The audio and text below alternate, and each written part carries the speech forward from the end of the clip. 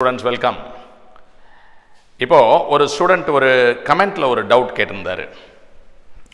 அது என்ன அப்படினா நம்ம அந்த பொட்டன்ஷியல் ப்ராப்ளம் ஒன்னு பார்த்தோம் இல்லையா?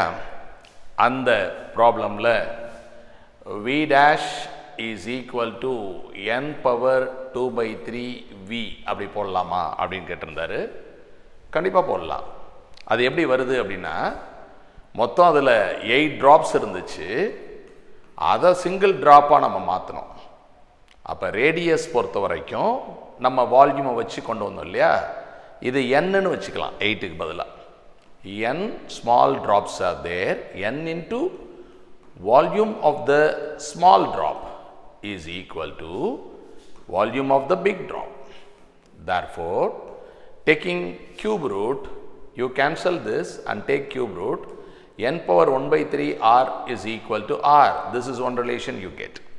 And then regarding the charge, you can say the charge on the big drop is n times charge on the small drop. Therefore, the potential of the big one is k into q by r, which is k into, what is q? nq. And what is r? n power 1 by 3 r. Therefore, this is equal to n power 1 by 3 goes up, n power 2 by 3, and you know k cube by r is nothing but v. Therefore, this is correct. Now, we are going to our next problem. In the problem la enna irukku? A series LCR circuit containing inductor 4 Henry, a capacitor 100 microfarad, that is 10 power minus 4 farad, and a resistor which is 40 ohm. இப்போ இதில் எப்படி இருக்குன்னு பார்த்தீங்கன்னா, what is the என்ன கேட்டிருக்காங்க? It is connected to this source and the frequency of the source at which power is half of the power at resonance அப்படிங்கிறாங்க. So, resonance la power, adu maximum power. Resonance I naught square Z, at resonance Z is equal to R. So, I naught square R. This is resonance. If the power is half of this, I naught square R by 2, half of this, it is actually I naught by root 2 square, that is IRMS. IRMS square R. இப்போ அந்த ரெசனன்ஸ்ல வரக்கூடிய graph நம்ம வந்து Q ஃபேக்டருக்கான graph அப்படி வந்து இப்படி வரும். இதில் இது வந்து மேக்சிமம் கரண்ட் I நாட், இது resonance angular frequency omega not. IRMS இங்கே இருக்கு.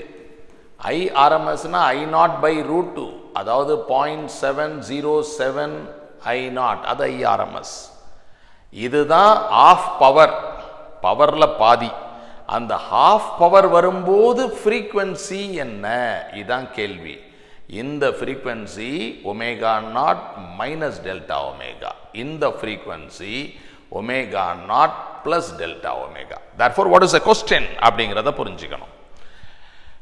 so LCR circuit, இதில் what is the frequency when the power is half அப்படிங்கிறது கேட்டிருக்காங்க. இப்போ இந்த வேல்யூஸை நம்ம எப்படி கண்டுபிடிக்கிறது அப்படின்றது பார்ப்போம். அடுத்த பேஜுக்கு போய்க்கிறேன். ஒமேகா நாட் எப்படி கண்டுபிடிக்கிறது?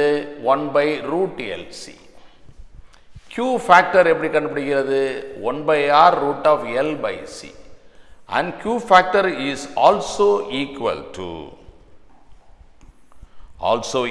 to omega naught by 2 delta omega. Using these formulas, we have to do the calculation. நீங்கள் கூட வீடியோ பாஸ் பண்ணிவிட்டு இதை கால்குலேட் பண்ணி பார்த்துட்டு மறுபடியும் வீடியோவுக்கு வரலாம். இப்போ வாட் இஸ் திஸ் வேல்யூ அப்படிங்கிறத நான் ப்ரீவியஸ் பேஜில் போய் பார்த்துக்கிறேன். L வந்து 4, C வந்து 10 power minus 4, R வந்து 40, L is 4, C 10 power minus 4 and R is 40. Let us do these calculations. Root of this 1 by 2 10 power minus 2, that is 100 by 2, which is 50. This resonance frequency 50 radians per second. இப்போ இது எவ்வளவு அப்படின்னு பார்த்தீங்கன்னா 1 by 40 root எடுத்தோம்னா 2 by 10 power minus 2, இந்த 2 cancel பண்ணிட்டா 1 by 20, இது 10 power minus 2 மேலே போச்சுன்னா 100 by 20, which is 5. இங்கே வருவோம். Q is 5, omega naught is 50 by 2 delta omega, this is 25. அப்போ நமக்கு இந்த டெல்டா ஒமேகானா என்னன்னா 25 by 5, which is equal to 5. நமக்கு தேவையான இரண்டு விஷயங்கள் நமக்கு கிடைச்சிருச்சு. ஸோ நம்ம பார்க்க வேண்டியது ஒரு half maximum power வரக்கூடிய அந்த frequencies என்னென்ன அப்படின்னு நம்ம பார்த்துட்டு இருக்கோம். The answer for that is 50 minus 5 and then 50 plus 5, which is equal to 45 and 55 radians per second. Let's go back to the question. 45 is also right, 55 is also right.